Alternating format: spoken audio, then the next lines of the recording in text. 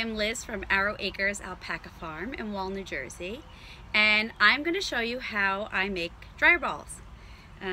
So you will need a bowl of hot water. I like Dawn dish soap.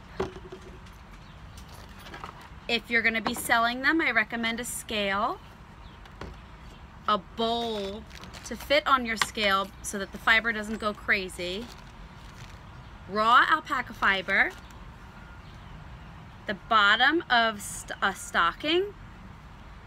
I like an opaque one. It's not the soft kind, the really soft kind. Ladies, you'll know what I'm talking about. Men, ask the ladies in your life.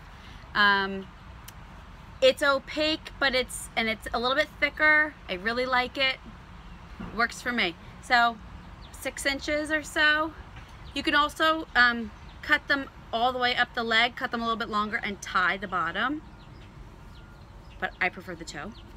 The other ones work great if you're doing it in class. And some carded fiber. So the way that our mill sends it to us is in this nice brown paper. It's rolled up. So we have nice big sheets of it. That's what I like to use. So first, you want to weigh your fiber. Turn your scale on. I get so that I pre-package a whole bunch of these so that I can make a bunch at a time. My hands can only handle 10 to 12 in one sitting, and then they start to cramp up because you'll see I make them really quickly. So when it's in the bowl, it's a Corral bowl, it's, you know, it fills it up. But when you squeeze it down, you know, it fits right in my hand. So this is raw.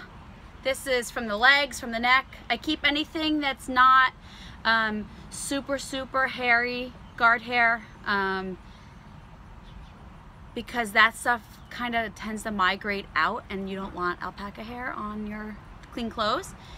Okay, so you want to weigh this out.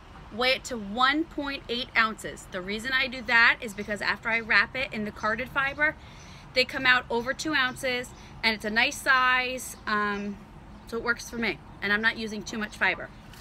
So that has already been weighed. I'm gonna get my carded fiber. Normally I do this inside on the counter and I just keep my bat to my right and everything's all set up.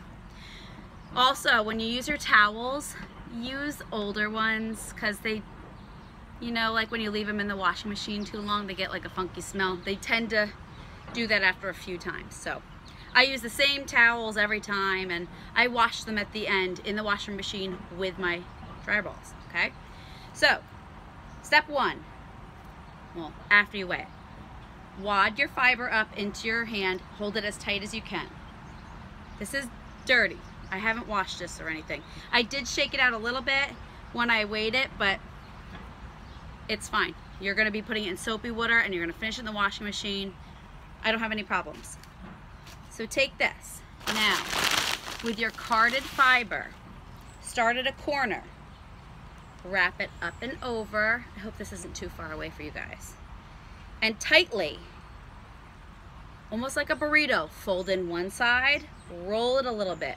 Fold in the other side, roll it a little bit, rip it. See how that rips right off? I'm just gonna put this away. Now I've got this big loose end here. So I have this nice tight wad here and this big loose. So I wanna take my other hand, smooth it up and over and around. If you've ever made fresh mozzarella, same thing, no big seams, right?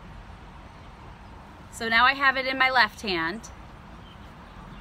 I can't see any, I try to use a different color fiber on the inside so that I can tell that I've got good coverage on here.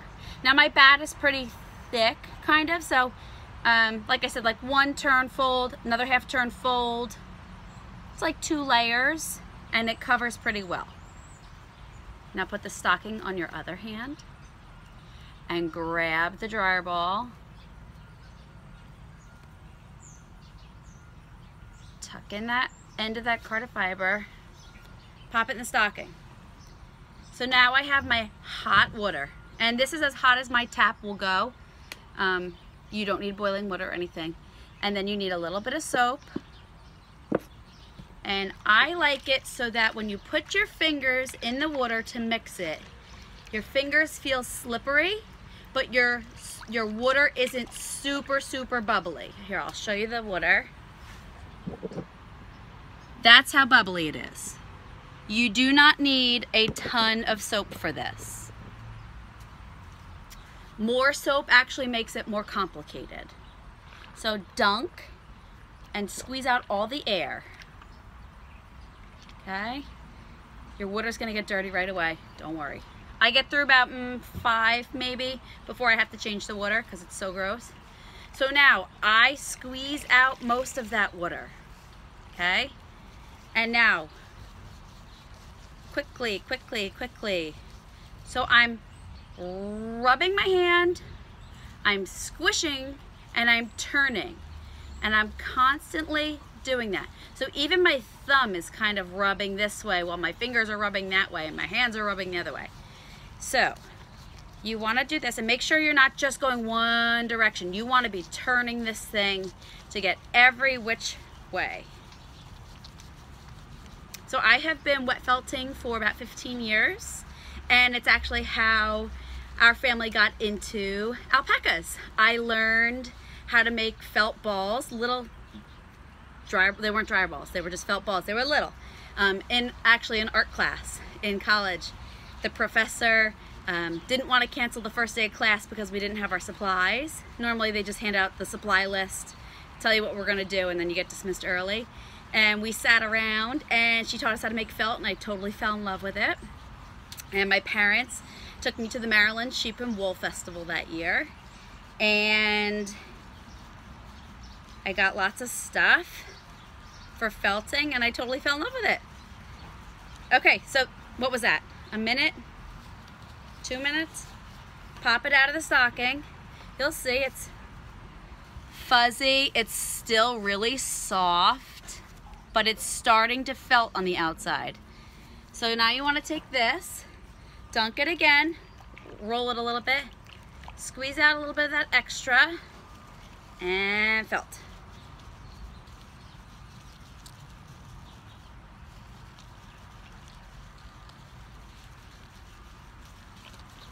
All right, so now you can start squeezing it, compressing it a little bit more, a little harder, and that's gonna help felt the inside stuff. I find that doing this at the counter is a nice height because I'm not bending over too much. So right now I'm outside and we have like a pub height table, and this works really well too. Unless you can get comfortable at a table. I don't like a table because you're sitting like this if you're sitting down and all the water is dripping down your elbows, and ugh, this is dirty. All right. So I'm just gonna do this for another minute or two. And this won't be rock hard, but it will be felted. And once I get about a dozen made, I will pop my dirty towel or towels, because the water will soak all the way through if you're making a bunch, and my dryer balls in the washing machine. I dunked it again because it felt a little too dry. You want it to feel slick, slippery. The soap should make it feel slippery. But you can see I don't have a ton of soap. I'm not like, it's not crazy. I don't know what I was just saying, sorry. But I thought that was important. Okay, so I would say I'm done with this one by hand, and I would go ahead and start my next one. So I'm just gonna show you real quick. I'm gonna get some of the soap off so you can see it.